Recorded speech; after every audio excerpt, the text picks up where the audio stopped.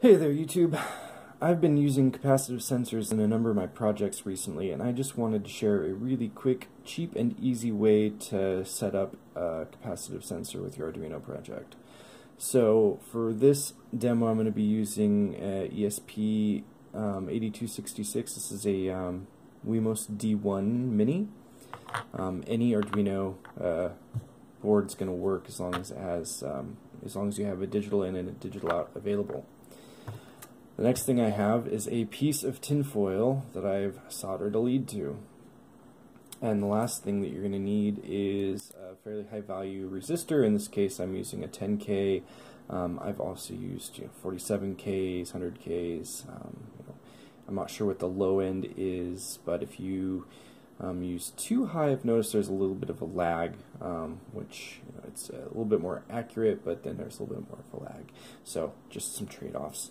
So I'm going to take and I'm going to plug one end of this 10K resistor into D0. The next end I'm going to plug into my breadboard.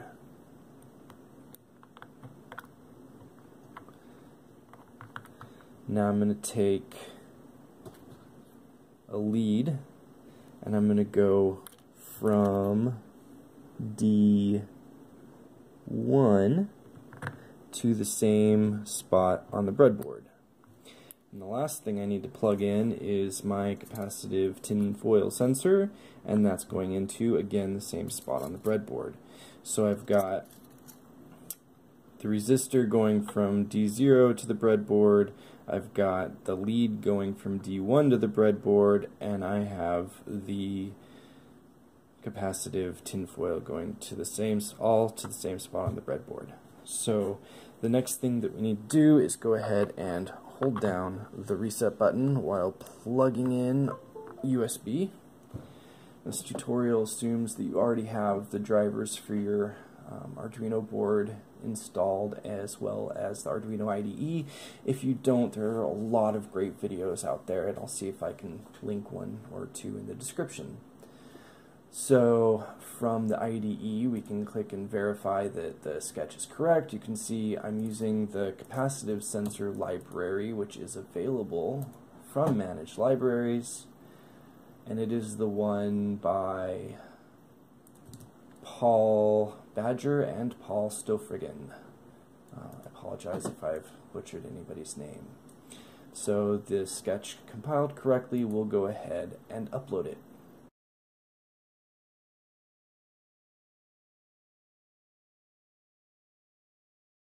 Now as soon as this is done, we can open up the serial monitor and see what we're getting for output here.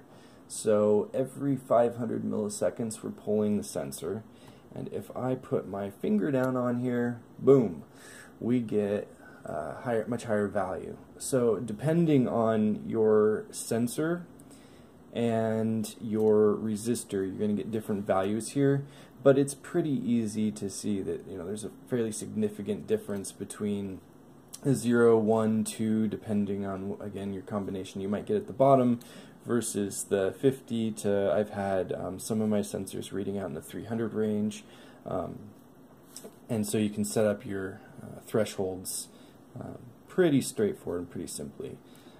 If you run into problems, make sure that your soldered connection's good, make sure that you can use a larger sensor. I've used foil tape before, which works okay. The adhesive kind of gets in the way of the connection sometimes, so there's different options.